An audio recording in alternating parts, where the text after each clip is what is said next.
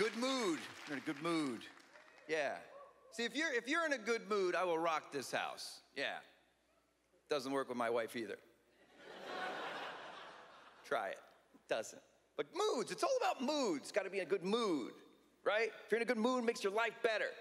Got to be in a good, I love people who are in good moods. That's why I love people from New Zealand, because they're like always upbeat and cheery. That's right, from New Zealand, what's the matter? Nothing.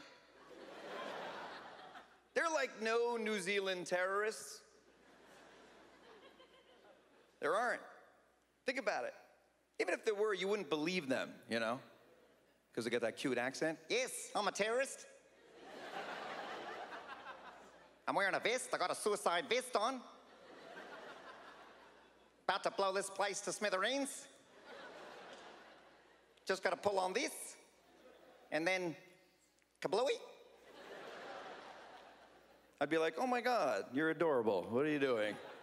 Why are you wearing that? What are you doing? They're always cheerful. My wife is not from New Zealand.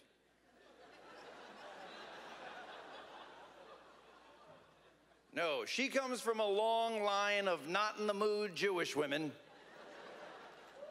Yeah, always not in the mood. Oh, it happened the other night. She's like, I'm not in the mood. I said, okay, that's okay, honey. But just so you know, happiness has the word penis in it.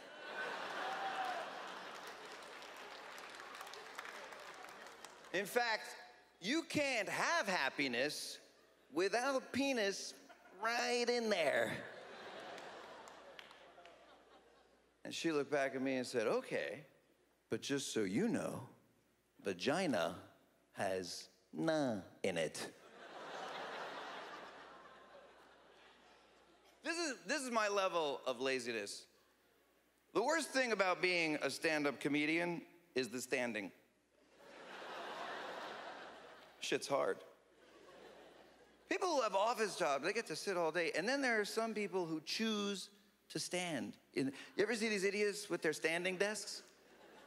Standing all day, they're like,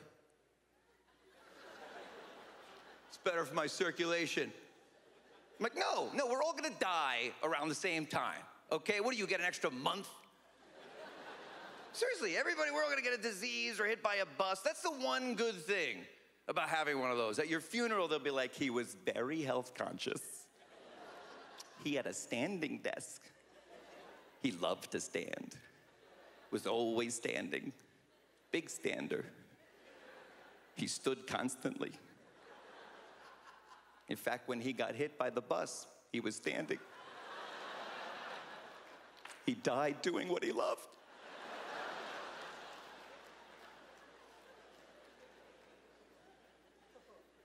I hate standing in lines. I was in line at the bank the other day. You could just feel the whole audience go, obviously, that's where you people go. Banks and delis, from the bank to the deli, to the deli to the bank, bank back to the deli, belly to the belly, bank, bank, deli, belly, deli, belly, belly.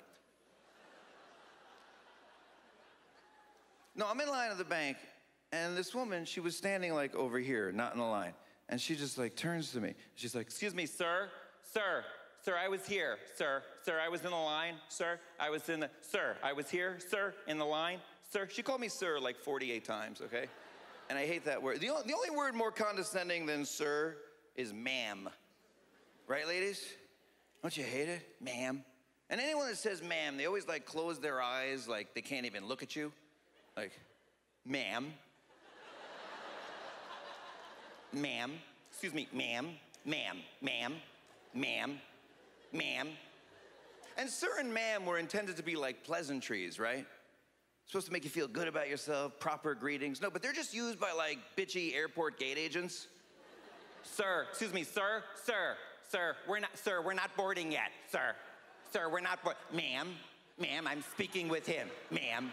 I'm speaking with him. Sir, I'm just explaining to her that I'm with you. Sir, I'm just explaining. Ma'am, he was here first. Ma'am, he was here first. Sir, I know you were here first. Sir, I know you were here first. Ma'am, what's that? I'm sorry, you're a sir? Okay, I didn't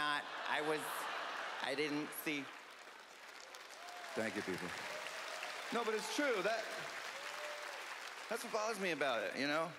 Why are we doing that? Referring to each other by our genders. Silly, right? What's next? Referring to each other by our ethnicity? Jew. Excuse me, Jew. Jew, I was here. Jew, I was here. Jew, I was here. You can ask the person in front of you. Hispanic. Hispanic, wasn't I here before Jew? No, Jew weren't. You know what? Forget both of you. Excuse me, Kiwi? Yeah, Kiwi. Kiwi. Kiwi, can I cut ahead of you, please? Well, that's quite all right. Don't see why not. I've got all day. I gotta go. Thank you so much, Montreal.